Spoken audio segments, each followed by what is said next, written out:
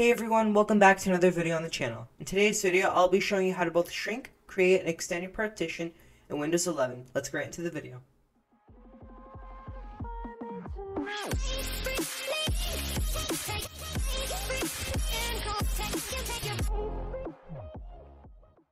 First, go to your search bar and type Disk Management. Next, right-click here and click Shrink Volume. Right here is the amount of megabytes that you're shrinking out of your partition. I'll leave a gigabyte to megabyte converter in the description below if you'd like one, so you can see how many megabytes you'd like to shrink. Now, this is giving me half of the partition right here. This is about 30 gigs, so I'll just hit enter. Next, I'll be showing you how to create a partition. Right-click on the unallocated space. Click New Simple Volume.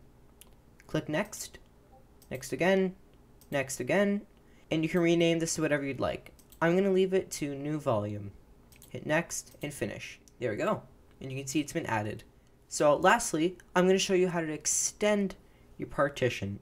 So right click where you'd like to extend your partition. Click Extend Volume. Hit Next, Next again, and Finish. And there we go. So thanks for watching the video. I hope it helped you out. If it did, please make sure to like, subscribe, and comment if it helped you out or if you ran into any issues. Thanks. Have a great day.